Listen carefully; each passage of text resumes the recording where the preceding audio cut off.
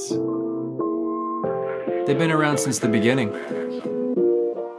But what do we really know about them? It's time to start asking questions.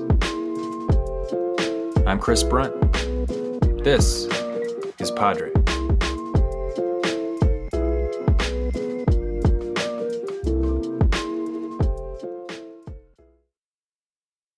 Trust me, not everyone has a dad anymore.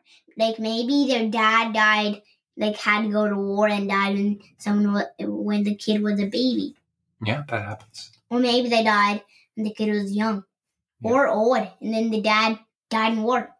There could be lots of reasons why someone's dad isn't around, or some people have two mommies. Did you know that? Yeah, and two dads. Mm-hmm. Some people have two dads. And Jameson and Young and Alistair are all brothers. They're three. Yeah, there you go. So families can look really different, right? Yeah, of course they look different.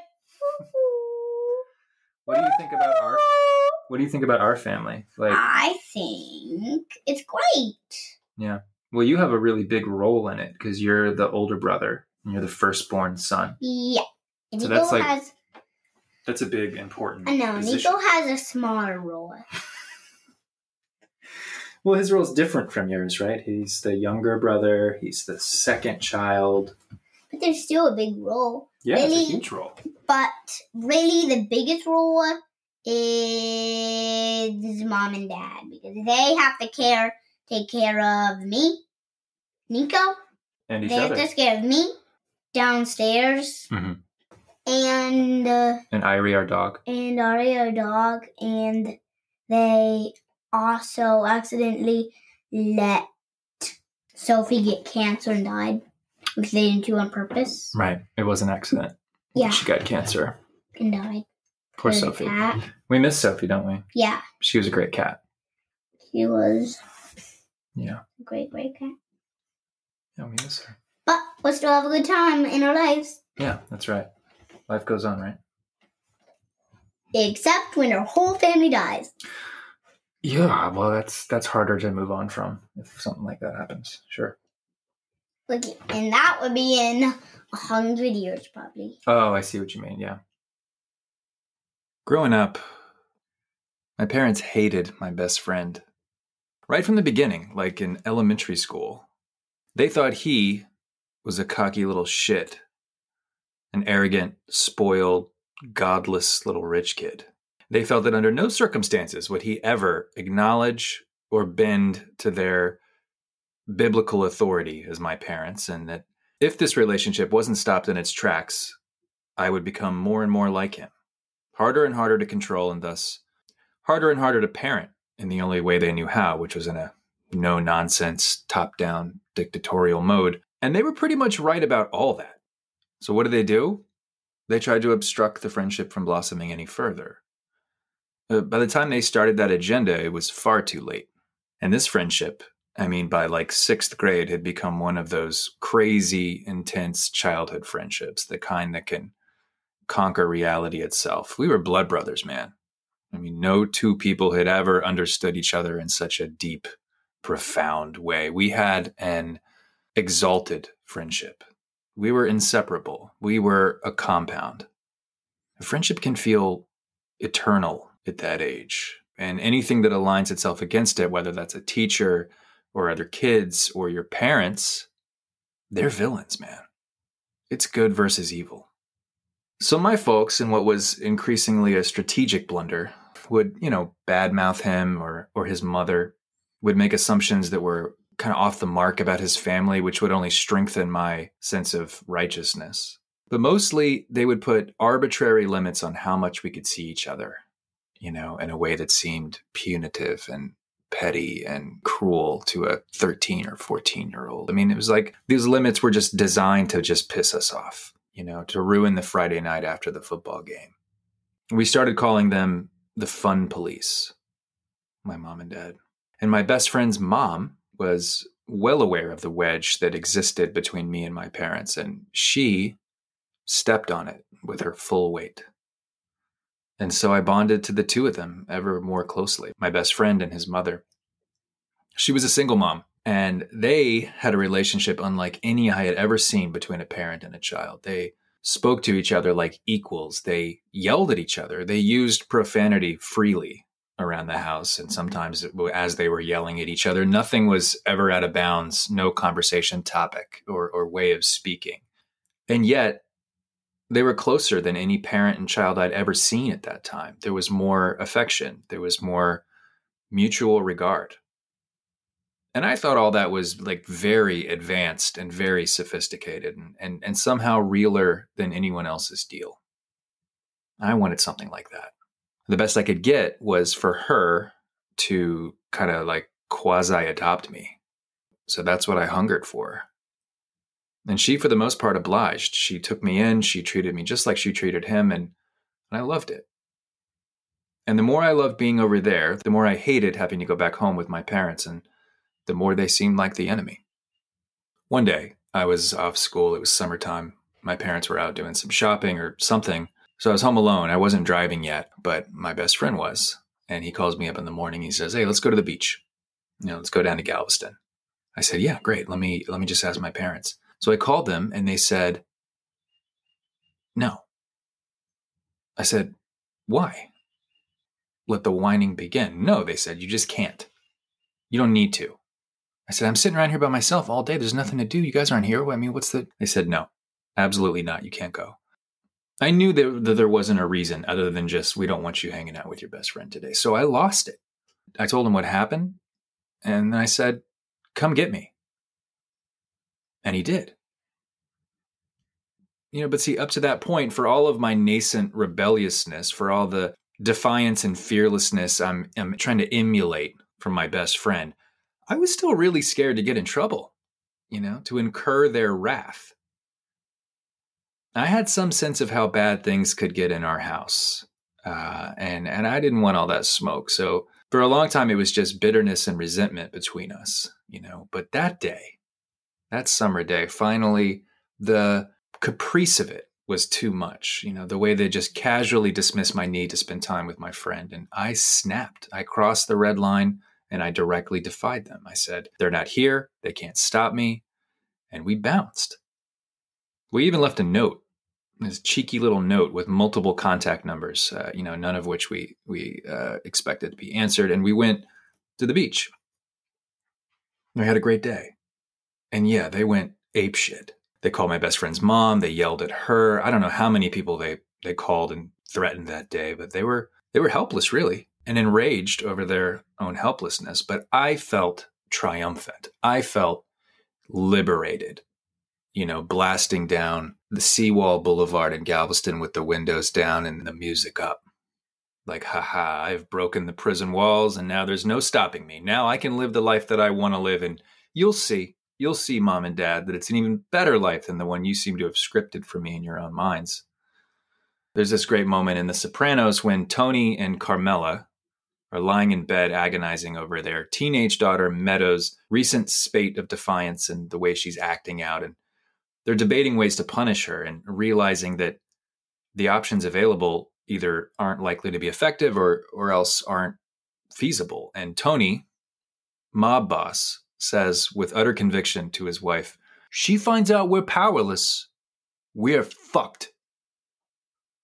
I had brought us to that point. I knew they weren't going to start beating me or denying me shelter or food. So once I called their bluff and realized there was nothing behind the threats and nothing enforcing the demands for perfect obedience under their roof, I won the game. I could opt out of the system. We're going to yell a lot and be mad at each other, but we were already doing that. So what's the difference? And that cynicism and rejection of authority or the viewing of all authority as illegitimate and kind of toothless, that seeped into my whole worldview. That became kind of a cornerstone of who I was for a long time. And the rest of my teenage years was drifting farther and farther away until pretty soon my parents had no idea who I really was anymore. And it would be years before I began to feel close to them again. Many years. Now, what do I do with that little story, such as it is? How do I see this as anything other than a series of poor choices on their part, as bad parenting? There's got to be an analysis here that's evolved from how I saw it all when I was 15 years old. Our stories can limit us just as easily as they can help us live more expansively and humanely and joyfully. Learning to tell my own stories with more compassion and understanding and insight can literally change my reality for the better. But at the same time, I don't want to bullshit myself. I don't want to be delusional about who people are and what they did and what I did and why I did it. What I want is something like the truth, but a truth that's somehow richer and wiser, more deeply seen and felt, that lets in more light. To help me figure this out, I talked to my friend Jamie Brickhouse. Jamie is a 4-time Moth champion and the author of the critically acclaimed Dangerous When Wet, a memoir of booze, sex, and my mother. His web series, Stories in High Heels, has millions of views and followers on TikTok, and he's the host of the weekly recovery show, Sober Podcast. Jamie was good enough to come on PODRE and talk me through the way he tells and retells his stories in different forms and genres, always looking for that more compassionate, more vivid, more humane reality to live within. That's coming up right after this.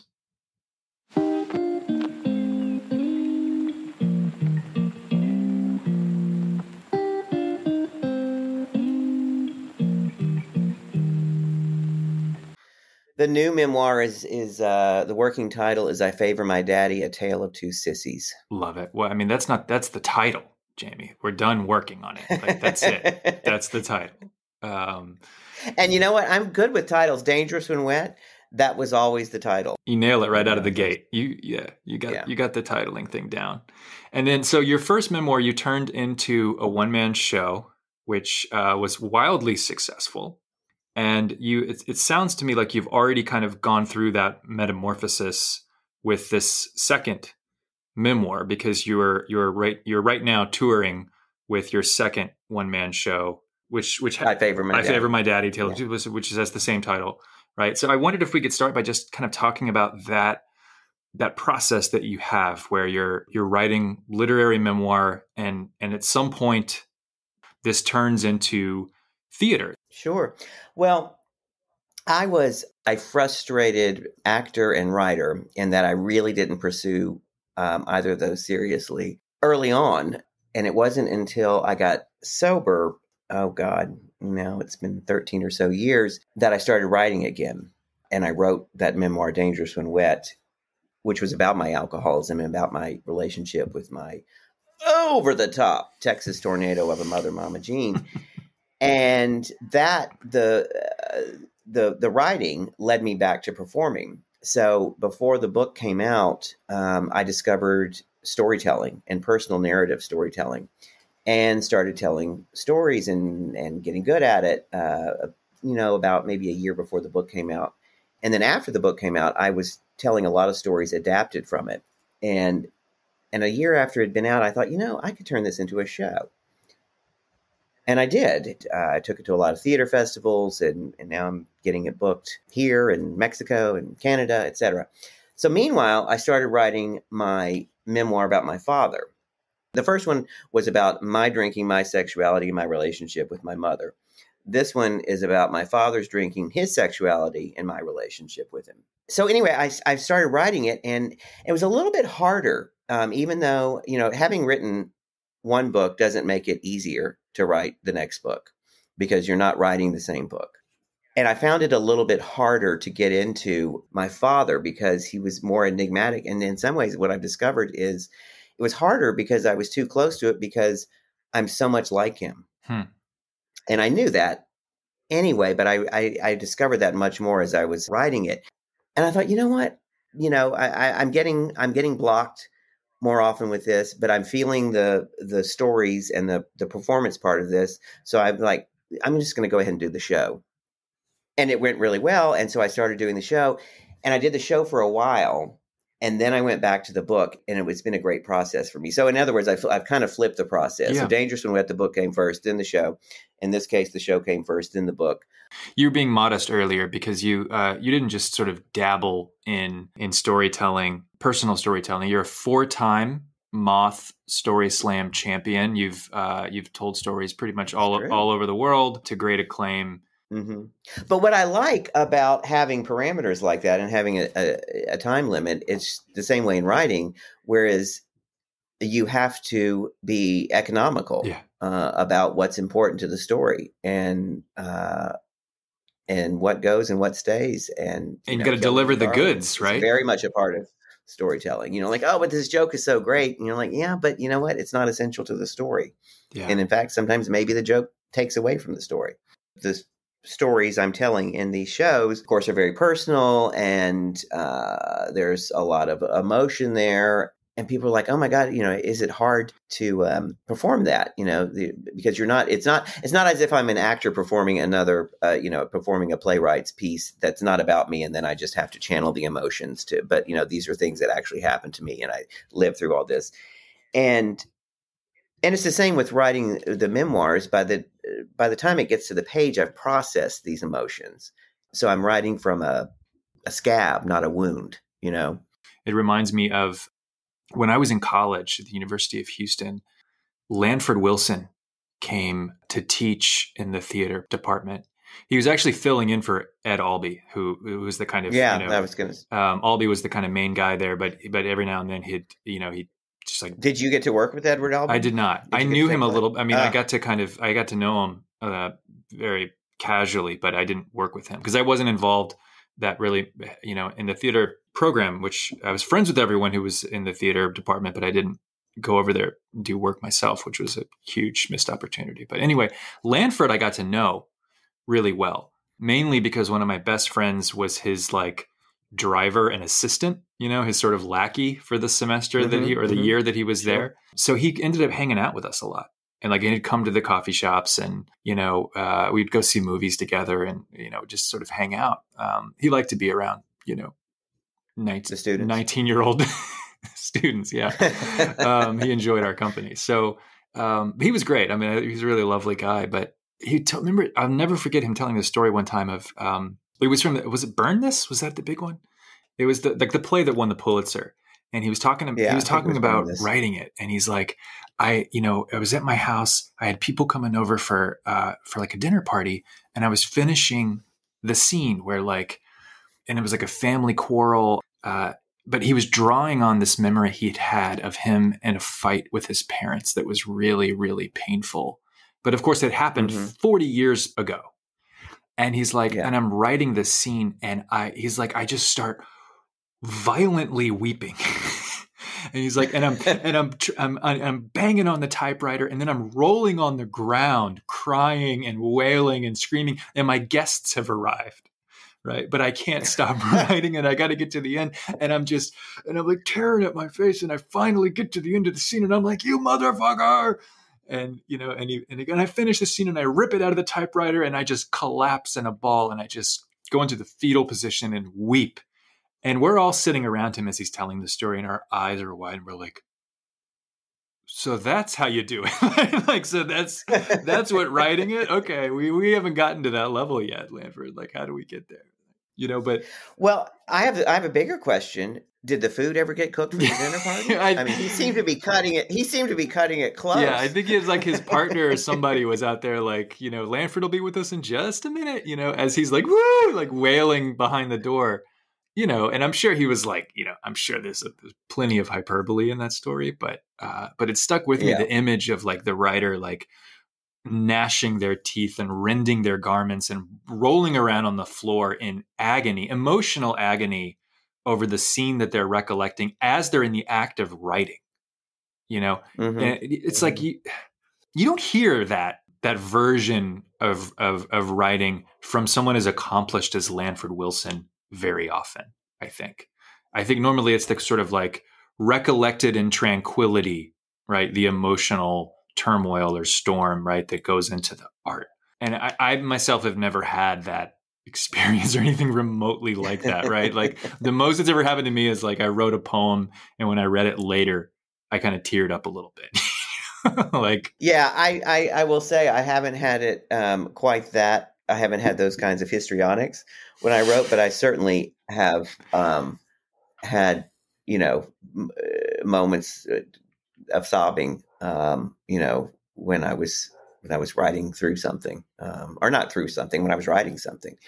And I also, sometimes it was a moment of, wasn't so much the writing and reliving the, a particularly emotional or painful scene from my past. Yeah. But when I came to it in writing, when the writing brought me to a realization about those events. So like an event that I've, thought about, maybe even told about many times before. And then in writing about it, I'm like, oh my God, that's what it was about. Or that's why she was so angry. And I'd never thought about that. And it, and that can make me, that will just, kind of stop me in my tracks. Yeah. And even if I don't cry, it's as emotionally dramatic in some ways. Sure. As what you described. Yeah, I've had that experience too, the sort of like writing to find out what I think about something, right? Or how I really feel, or to see something I had never seen before. And it's so strange how that can happen in the act of writing. I call that the revelation is in the writing. There you go. Well, what about the idea of sort of like storytelling ethics? I mean, was there ever a moment where you hesitated, where you felt anxious about telling a particular part of your mother's story, your father's story, your siblings, anything that you struggled with?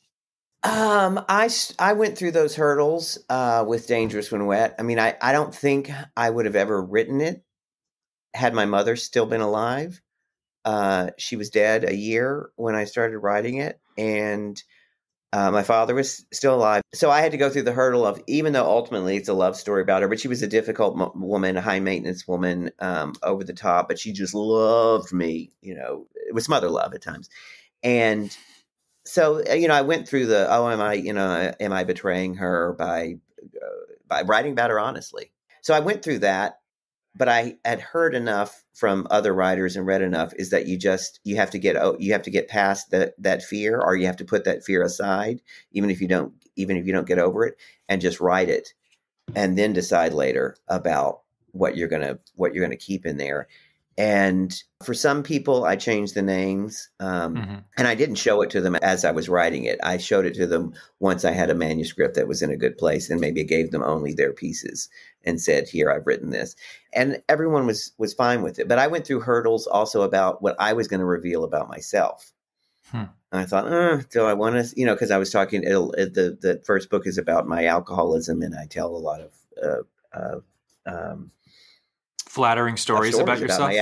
Yes, exactly. Very flattering stories about my active alcoholism and very funny stories.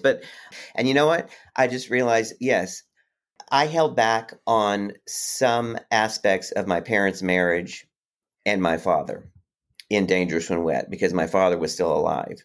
And I did it, for him. And I don't think it detracted from the story that I told in Dangerous When Wet. I don't think it made it less of a book. And now that my father's dead, I feel more freedom to write about him more openly and about their marriage. So it's going to go in the second book, but it didn't go in the first book. Exactly. Yeah. There was one line that I did not keep because I thought it would hurt his feelings or would upset him, which was that I think my mother made me a surrogate husband because of her dissatisfaction with her marriage with him.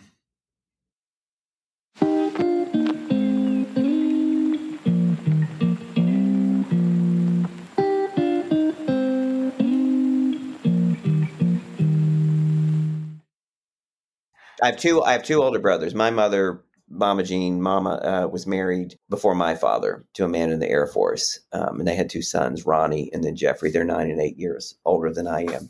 And her husband died in a plane crash when they were toddlers. And then she married my father. And I am the only product of their union. And this is Beaumont, Texas, correct? That's right. Where both my parents grew up and where I grew up. Yeah, so far corner, the tip of East Texas on the border with Southeast Texas. Louisiana, right there off I-10. And the Gulf of Mexico. By the Sabine Pass. That's right, right in town. What was that like? Hot and humid and yes, and small town. My parents were very social, and since they'd grown up there, they knew everybody in town. So the grocery store trips took at least an hour plus because, especially with my daddy, who knew everybody. He was called Mr. Beaumont. That was one of his many nicknames because he had these high profile, low paid jobs where he was just involved with a lot of civic activities. And he was the head of the Beaumont Convention and Visitors Bureau for many years, and then head of public affairs at Lamar University, the local university there. So very social job, lots of shaking of hands. And not a blue collar guy. No. Professional. No, he came from a blue collar family. My mama and papa, his mother and father, his papa worked at Mobil Oil, and my daddy was the only one in his family that went to college. He went to UT. Hook 'em horns. Yeah, I mean it's company towns out there. I mean, Mobil Oil is Gulf Oil, Mobil Oil. That's what people tend to do. But your folks were a little different than most, I'm imagining. What about your mom? What was her deal? Was she stay at home, or did she work? No, she worked. Well, she was. She also went to college. She went to LSU. Was a Chi Omega, and was did what a lot of women of her generation did who did work. She became a teacher, and she was a first grade and then kindergarten teacher, and then she stopped working when she had children. But then after she had me, she was not content being a housewife, and she went back to work. And then she wasn't content with my father's salary because she wanted, and most of their friends all had more money than they did. And so they were in that, and like when we had parties in our neighborhood, in the house that I first lived in, which was, a kind of a modest neighborhood, built in the 50s, 1-car garages, little ranch burgers, I call them. But when my parents had parties, all the neighbors would come out and gape, because all the cars that showed up were Cadillacs and Lincolns, which they didn't see a lot of in that neighborhood. And my mother wanted all those things. So she became a realtor and started making a lot of money and became the breadwinner. And she always wore the pants in the family anyway, but then the power dynamics really shifted between my parents. And she hated cooking, and he loved cooking. And so he started doing all the cooking when she became a realtor. And then she became a stockbroker. And she became a stockbroker? And then made some, which in Beaumont in the late 70s, early 80s, for a woman to be, there was a male-dominated field anyway at that time, anywhere. But especially in Beaumont, she was one of 2 women. Yeah, exactly. She was one of 2 women brokers in that office. And the top 2 producers in that office were those 2 women. So anyway, so she started making serious money. And so they moved out of that neighborhood into a, bigger, newer house. And then after, while I was in college, then they built their dream house in Thomas Park, which was a exclusive neighborhood at the end of Thomas Road. And Thomas Road was the premier, fancy mansion road in Beaumont. What about your relationship with your parents when you were growing up? Were you closer to one than the other? What were they like? Was it a happy childhood? Oh, yeah, yes and no. I mean, I was extremely loved and doted on. I was the only child of their union, the baby of the family. My father was very much a father to my brothers. They were the only father they knew, since they were toddlers when their father died. They really didn't remember their father. And he didn't formally adopt them, but he was, they called him dad. Although until Ron the roofer is the oldest of the 2. And he's, anyway, I'll go into him later. But so I was very much doted on, and I was the only redhead in the family. My parents were both brunettes, as were my brothers, but there was redhead on both sides, genes on both sides. So they were hoping for a redheaded, brown-eyed girl. And my mother used to say, "Well, we came close," but they both adored me. My mother more so, and so I was closer to her growing up, because she just kind of, took up all the emotional space, especially when it came to me. So there was little room for him.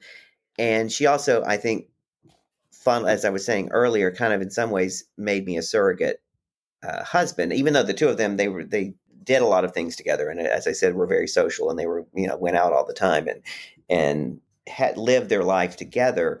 but there was a lot of fighting. Back to Edward Albee, who you mentioned. My favorite play is Who's Afraid of Virginia Woolf? It's a hell of a play. And yeah, and Gene and Earl were the George and Martha of Beaumont, Texas. Well, that's yeah, dark, well, I mean, Jamie. Really? It was that bad? They fought. Yeah, and anyone in town will tell you that they could. Lots of people and any of their friends would say, "Oh, I remember the time," because they would explode. They would explode into these fights in public. Boozy fights? Is it boozy fights or just fights? Well, not to the level of Who's Afraid of Virginia Woolf booze, but my father drank. My mother was a social drinker, meaning she could take or leave it, and she would have a drink or two at a party. But my father drank a lot and was probably an alcoholic. Mm-hmm. That was a source of anger and in their marriage. And, and they fought like that. And it was back to your question, was it a happy childhood? Yes and no. I was well loved, well taken care of. I got what I needed and most of the time what I wanted.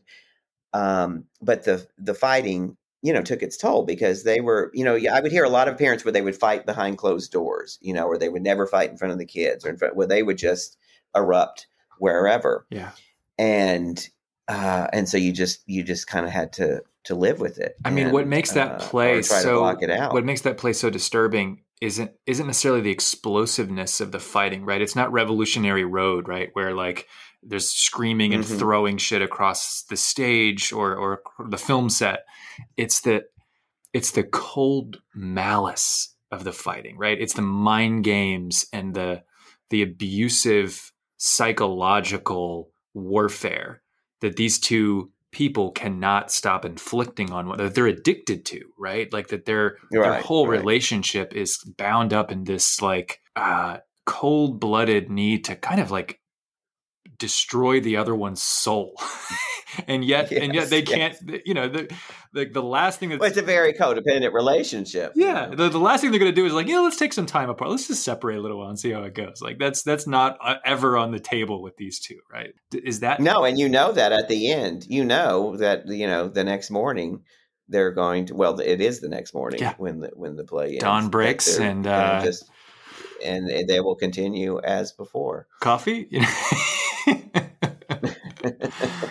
Oh my God. Okay. So, it sounds like your mother though, must have had some sort of progressive ideas, at least about like the possibilities of being a woman in Beaumont, Texas in the 1960s and 70s and 80s, right? Did that translate to other parts of her sensibility, her mindset? Was she a sort of an outlier? This is a very conservative community that you're growing up in, but it sounds like your mother was a little different, right?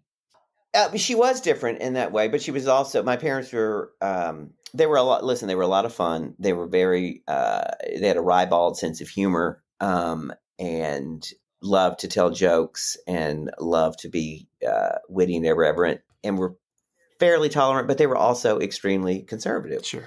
They were both Catholic. I grew up, we went to mass every Sunday. They were both staunch Republicans. And even though my mother did what she did, and most of her friends didn't work, or if they did, were certainly not the breadwinners that she was.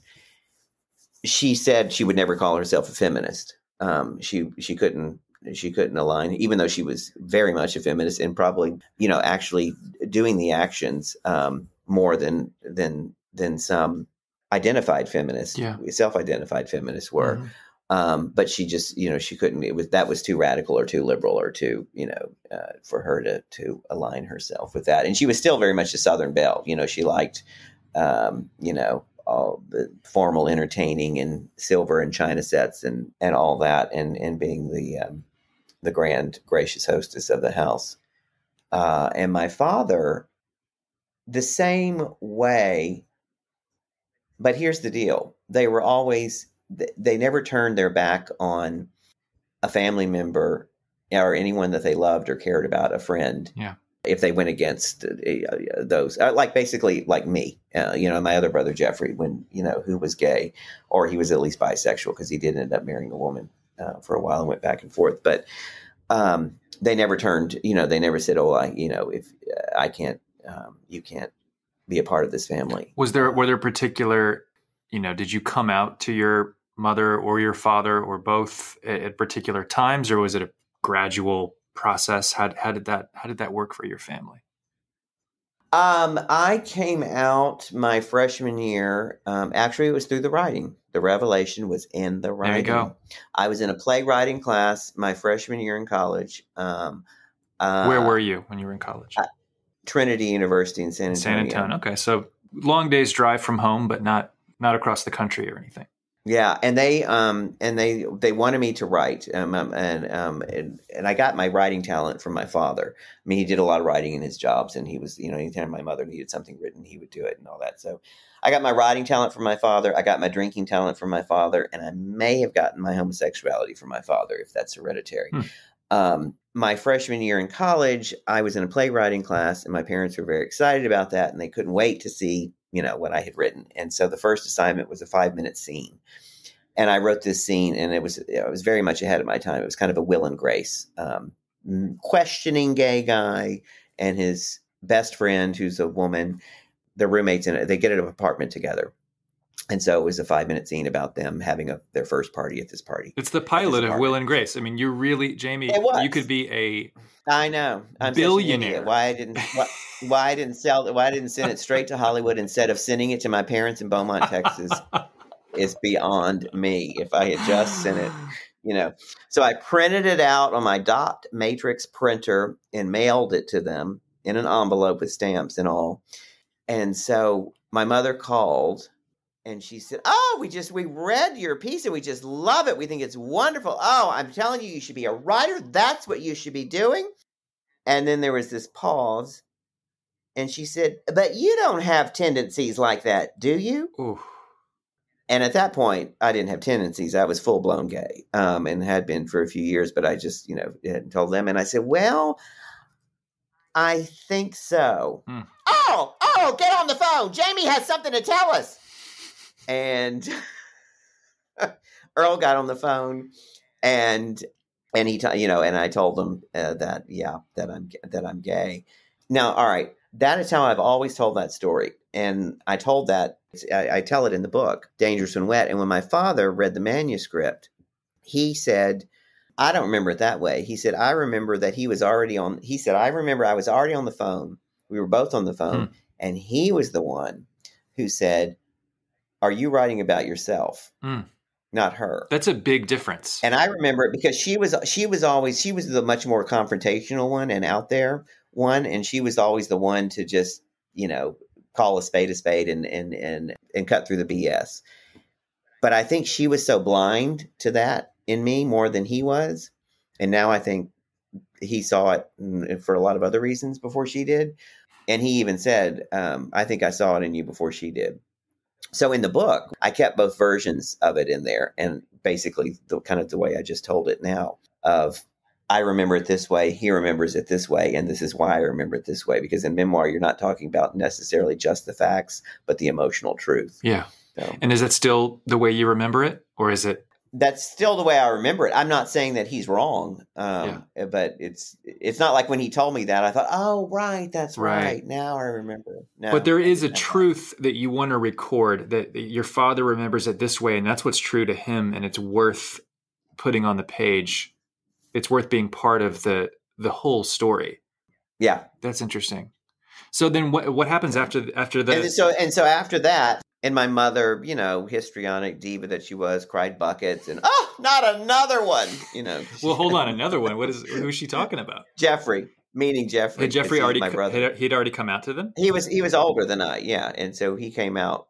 He was still, at that time, still gay, I guess. But he had come out when he was 19. And how'd that go? Was that a little rockier for him? I think it was. Yeah, because it was as he said, he paved the way for me in that sense. But it was still emotional for them. But my father, he took me, and also this was in 1986, so the AIDS crisis was in full bloom and raging across the country, across the world. So they were also terrified, sure. That I could get sick and die, and But my father, he took me out when I went home for Thanksgiving. He took me out to our first father gay son lunch. And he said, I do remember this. He said, your mother and I love you no matter what you are. And I think I saw it in you before she did. And then he took a sip of his like second or third Chardonnay and he looked across the room, not at me. And he said, just be careful and don't march in any of those parades. Which kind of sums it up for them of how, the conservative side of them was like, okay, there's nothing we can do. You're gay. But just don't be one of those militant liberal radicals out there, waving a flag in a G-string, How did you? I did march in those parades. I was going to say, whoops. Sorry, Dad. How did you feel? But not in a G-string. Really? Never? How did you feel about the reaction? His reaction? Oh, I felt embraced by that. Yeah. I mean, I thought the parade part was funny. Yeah. I wasn't thinking, okay, I'm not going to watch in those parades. No, of course. But you felt you felt like this is an embrace. I mean, it's pretty good for 1986 Beaumont, Texas, Catholic family. I got to say, I mean, that's not bad. That's not a bad coming out story, I guess. I mean, I'm thinking about like, as you were telling the story with the phone call, it made me think of the amazing scene in Angels, right? In Tony Kushner's Angels in America, where the Mormon character is calling, he's drunk, he's in the ramble, right? And he calls his mother. Oh, right. The Meryl Streep role, right? He calls his mother, to come out to her basically. And she refuses to hear him, right? Rather than say, like, Earl, come here. Right. She's saying like, you're drunk. You're saying this to hurt me. Right. And she kind of gaslights him, or maybe this is not quite the right word, but she just refuses to refuses to hear the truth. Yeah. And it's hard. It's just it's such a more painful reaction than her even getting mad at him or calling him names or something. She just won't let him be himself to her in that moment. And it's heartbreaking. So it sounds like your parents, at least, were immediately coming at this from a place of acceptance, which had to have been. Yes. I mean, I think my mother had to go through their own, emotions for sure. But what was beautiful about it is that there was never a question. They never said, we can't accept that in you. Are we, we don't want to hear that ever again. Fine. You can come we love you, but you can come to our house, but just don't ever mention it again. Right. Or we're cutting you off. Or you just haven't met the right girl yet, or something along those lines. There was never a question. Here's what the beautiful thing is. No matter what their emotions or what their feelings on homosexuality were, their feelings for me and their love for me never changed. That's it. And I knew that. And I'm very lucky, because that's not true for a lot of people. Yeah. And it's still not true.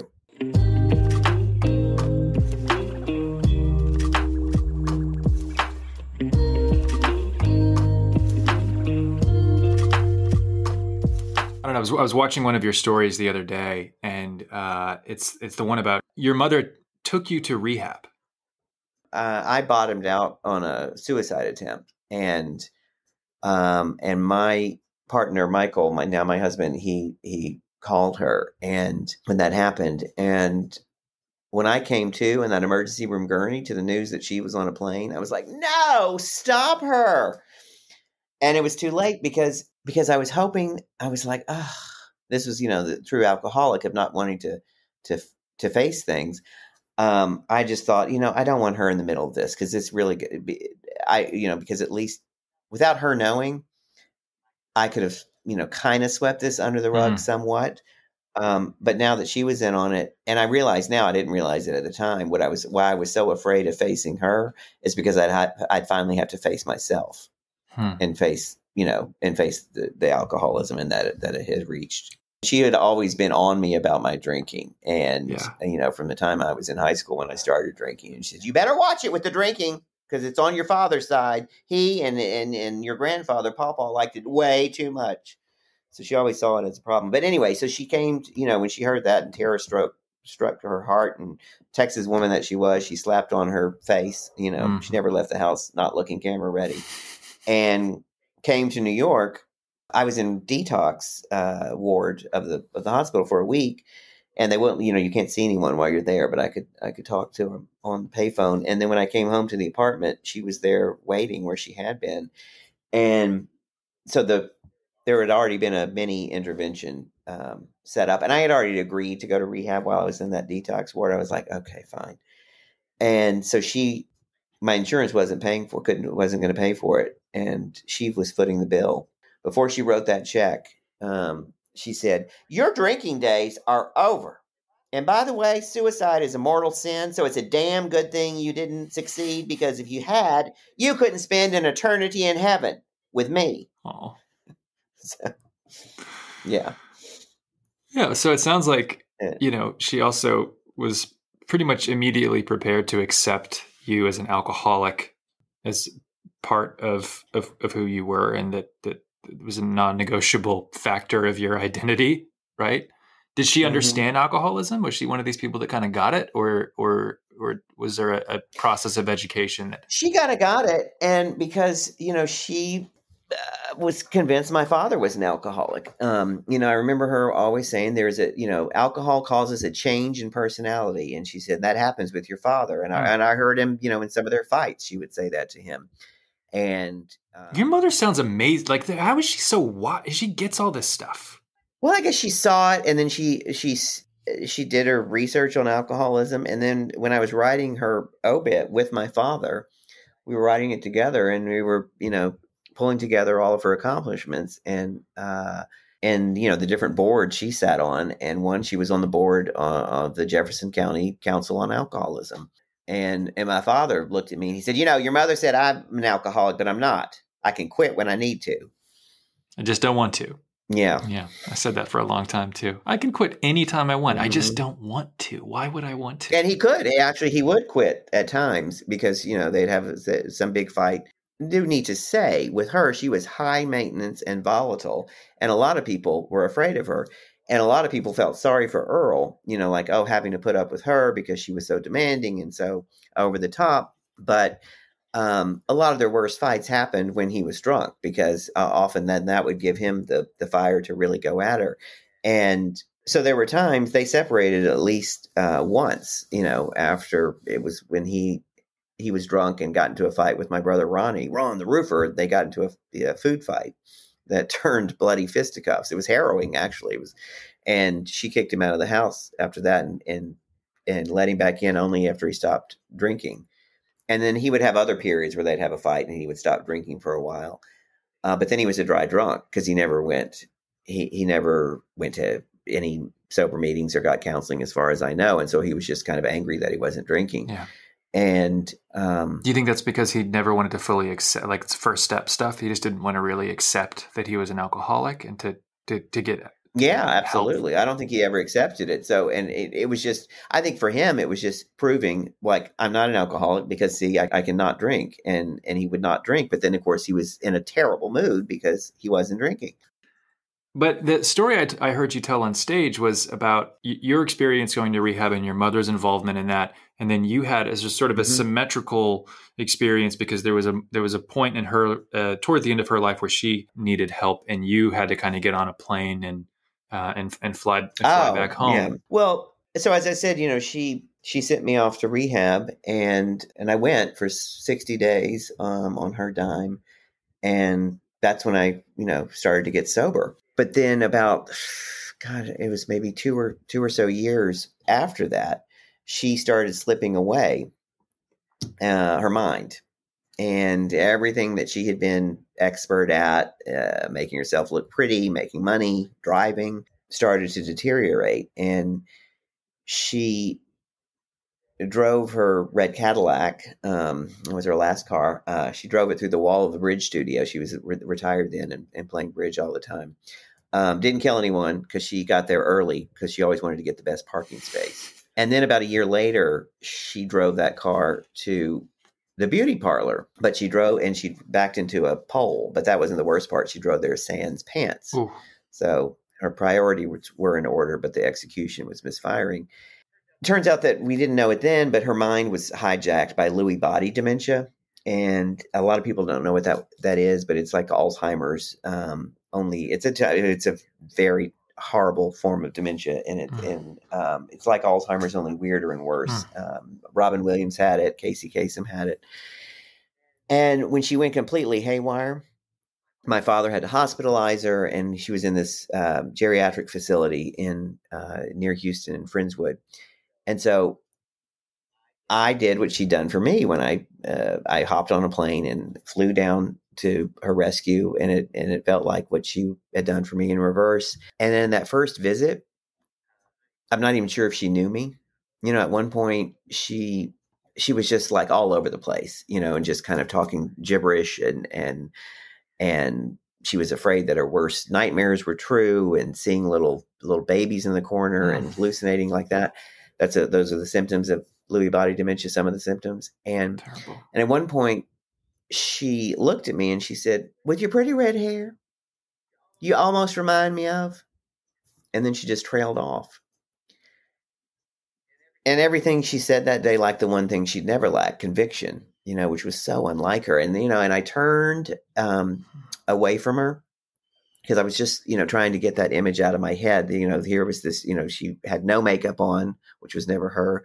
Her hair wasn't done, crushed bouffant, nail polish was chipped. She was in an old nightgown that needed changing. And then she grabbed my arm in a vice grip. And I turned around and she was pointing a red fingernail at me and glaring. It scared the shit out of me. And she said, "You've been drinking." Oh. And I said, "No, I haven't." She said, "Don't lie to me." And I said, "I'm not."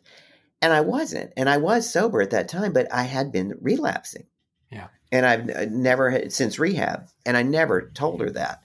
And I thought, how could she know? And at that point, I had 7 months sober. And I was struggling to finally get a year.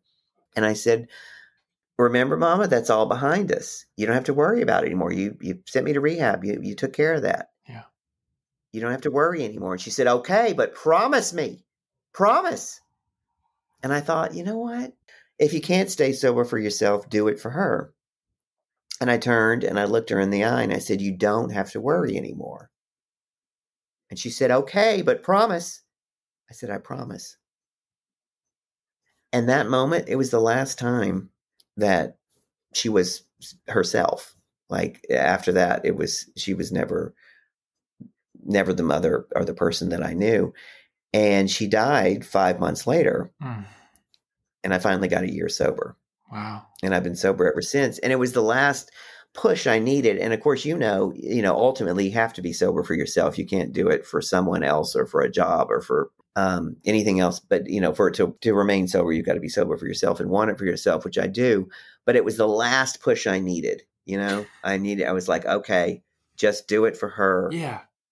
Because we call them cliches in the rooms, right? But like in every cliche in AA, there's a lot of gray area. There's a lot of nuance to it, right? Yes. There's always variation in the way that truth manifests in actual individuals' lives. And in your case, it did help. It did help your recovery to have her. Yeah. And it's such a beautiful, it's heartbreaking and it's tragic, but it's also beautiful, right? That you say it's the last moment that you really felt that she was herself, as if she kind of like, yeah.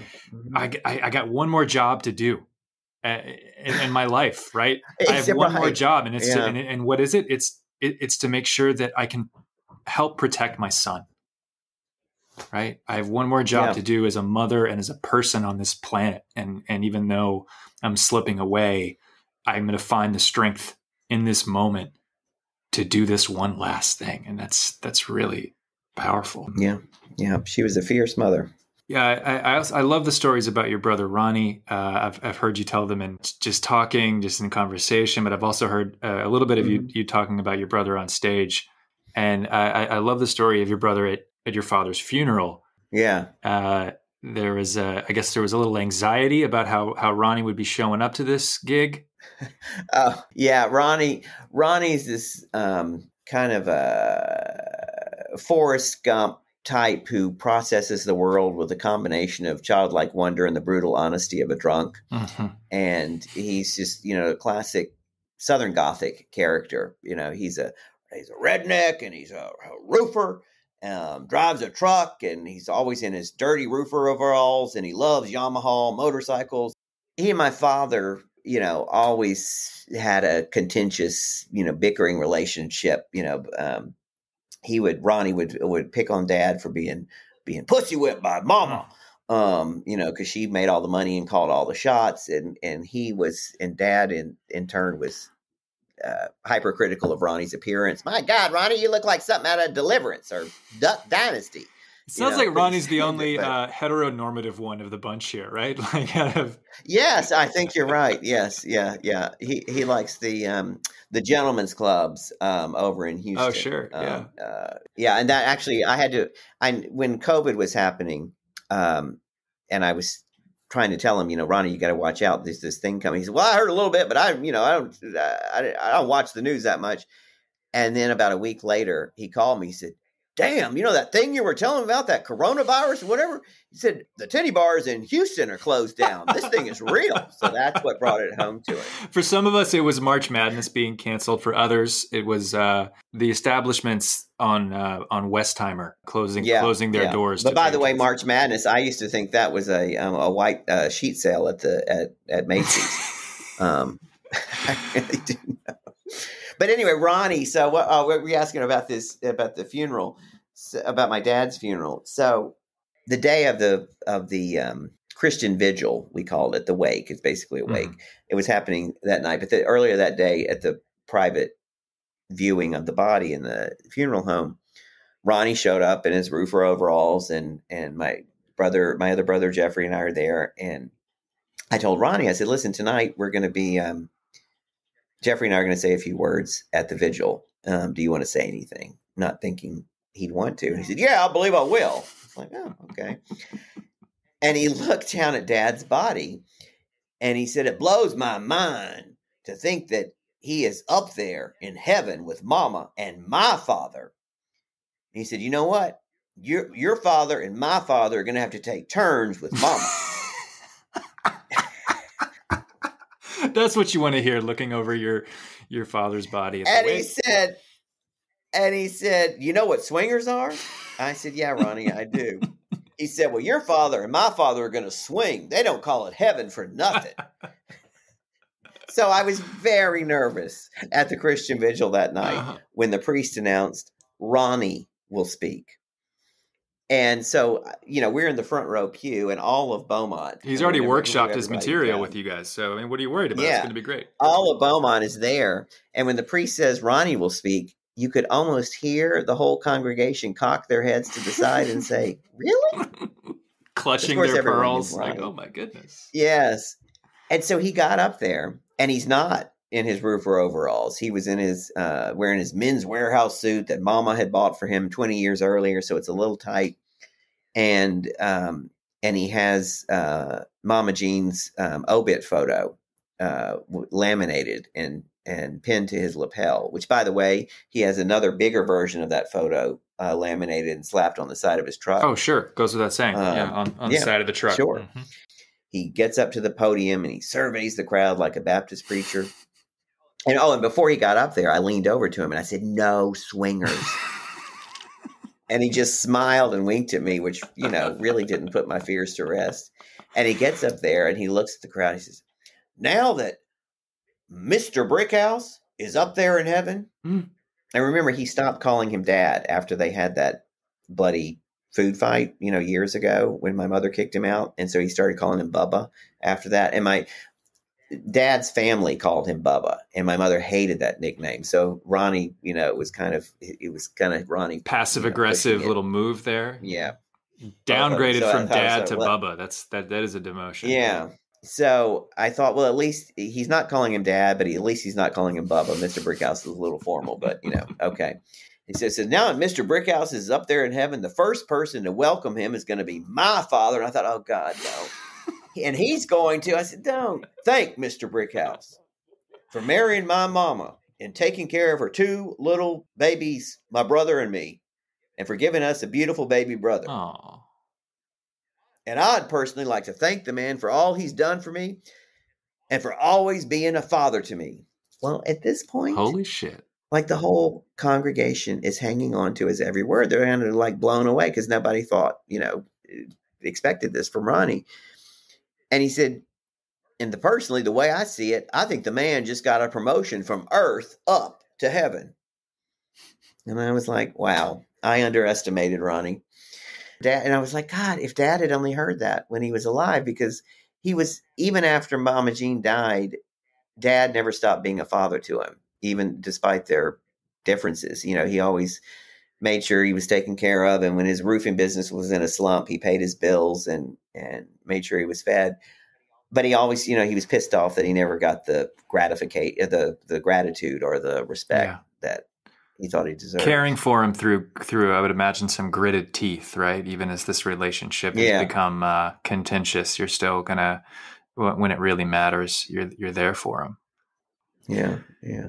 When you tell stories about Ronnie, I feel like so often the sort of the interpretation that you give it is it's a very generous one, and it usually is to some effect of you having underestimated him in some way and him kind of rising to the moment. I mean, clearly that's what the funeral story is about, but I've heard you tell other stories about him where that also seems to be the case. And I just think it's interesting the way that when you kind of pour your life experience with this particular person into the kind of storytelling craft, the meaning that seems to rise up for you is the sense of like, this person is greater than the sum of their parts, that there's something about them that constantly surprises me, and that I don't know, there's aspects to this person that I don't always, immediately perceive or expect to come out. And I think it's really lovely way of seeing your brother, of seeing people in general.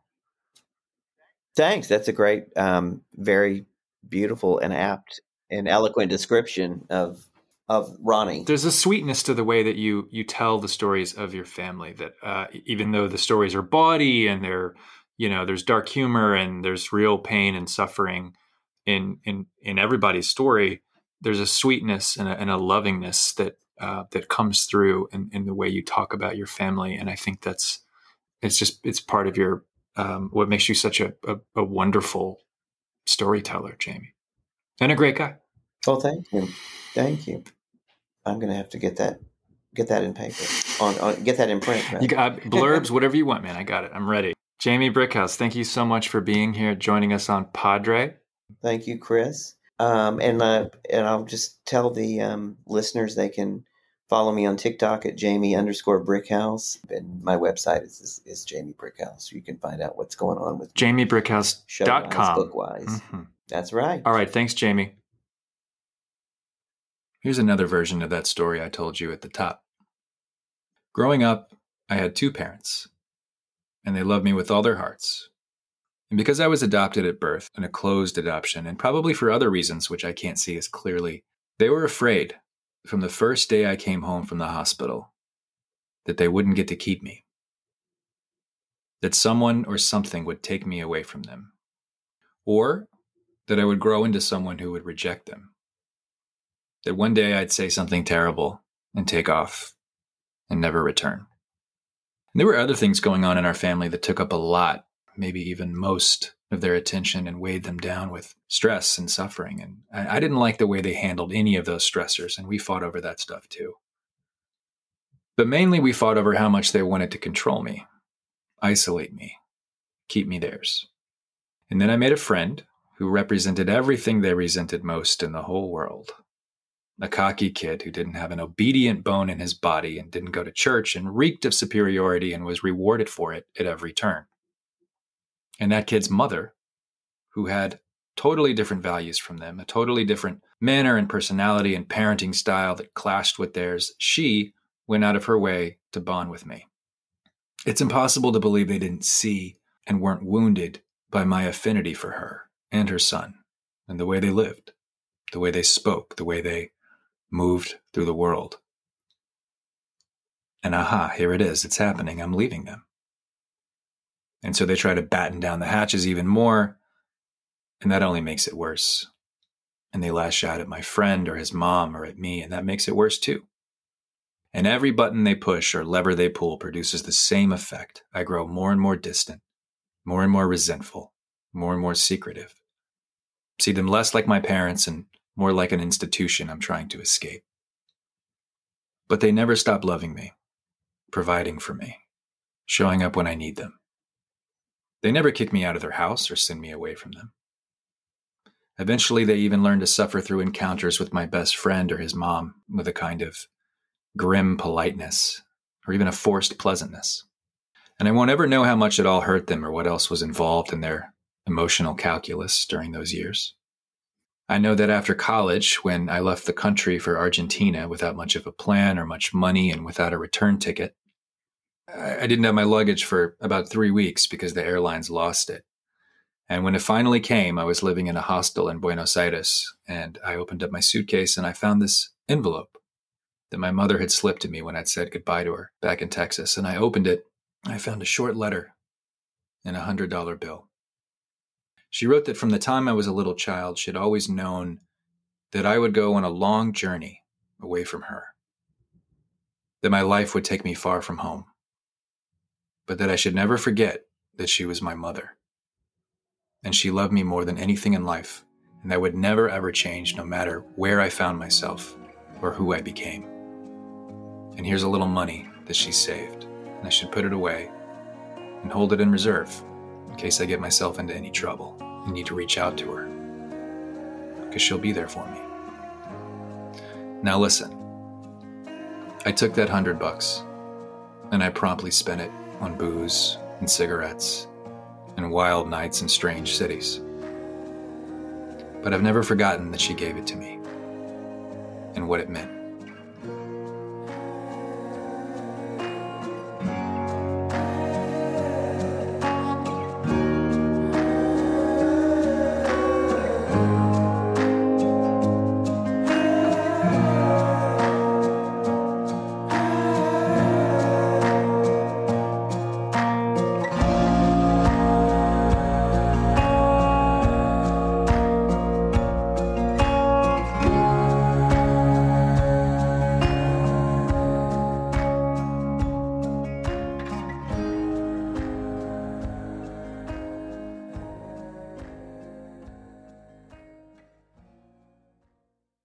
Who's the winner? Am I the winner? Are you the winner? Are you the winner? Are you the winner? Seems like you know who the winner is. Who's the winner? Are you the winner? I mean, are you? Maybe we were all the winner. winners all along. Maybe everyone's a winner. Oh, I cover your ears. Okay. That's our show. No Nat Fatwa award this week, but you can write to me at chris@podrepod.com. That's chris@podrepod.com. Tell me about that father in your life who did something that wasn't terrible in at least one instance. I'd love to hear about him and his particular triumph, and maybe even confer on him the greatest and most prestigious award in global fatherdom. That's chris@podrepod.com. Be sure to also leave us many stars and reviews at Apple Podcasts or wherever you're downloading us, and subscribe to the pod so you never miss an episode or an update. Join us next time when I'll be talking about gender, marriage, co-parenting, and the psychodynamics of family life. Ooh. With the literary critic, Dr. Monica Gelawat. See you then. Padre is created and produced by me, Chris Brunt. Original artwork for the show is by David Wojo.